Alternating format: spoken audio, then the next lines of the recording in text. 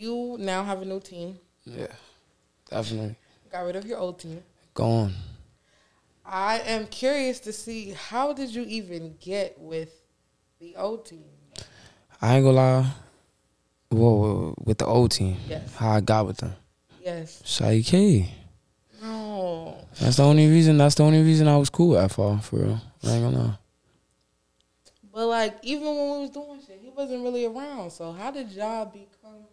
Cause Shy K put it in my ear. Like at the time we was cool, you feel me? He put it in my ear. I was his manager at the time. He was telling me about, yo, come fuck with this nigga too. He put it in my ear.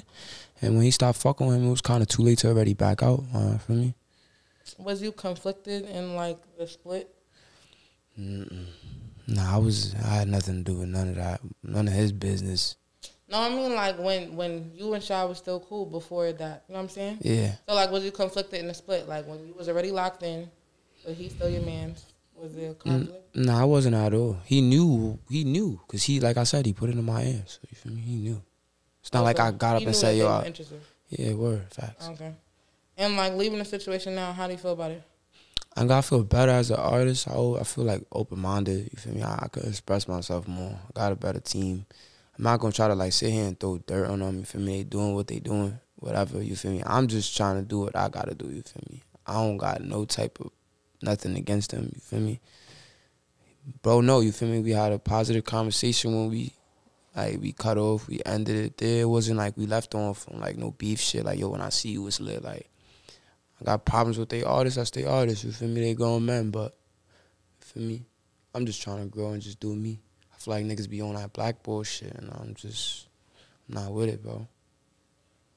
On TikTok, people be saying like they kind of like copy just sound and stuff. What do you have to say for that? I feel like it's just like once you get to a certain point, you an influencer, bro.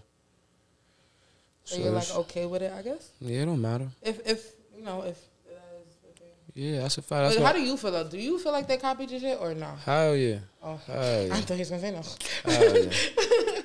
I ain't gonna lie. Not all of them, but only one specific person. But you feel me? I feel like yeah, that shit corny, bro. Niggas ain't paying homage. Like if you pay homage, it's different. So what's the copying? Is it the cadence? Is it the flow? Is it the beats? Like what is the copying? It's everything. Like when I came around him, when you dress, like everything. When I came around him, this nigga was a good kid. He was a singer. He didn't do drill. And then after hearing me make songs around Shy K, you feel me? This nigga watching me every stew session, you feel me? So he's low key in his head trying to figure out how he can do this, bro. And he started doing it, bro. Look how this kid sounds, bro. People be sending me his shit talking about, yo, this you, Blockwork? Like, what the fuck, bro? Shit crazy. Hey guys, it's Enrique from Talk of the Town. Thanks for watching. Be sure to subscribe to our YouTube to see more.